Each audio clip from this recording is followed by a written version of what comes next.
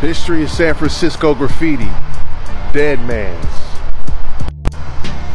So this is a pretty ill yard. It's actually the first yard I ever went to when I started doing graffiti way back when I was like 14 years old. It's right here, literally right on the edge of the San Francisco Daly City border. There's still some pieces up, but when I was young, I mean, this spot was like crazy. It was covered with ill graffiti.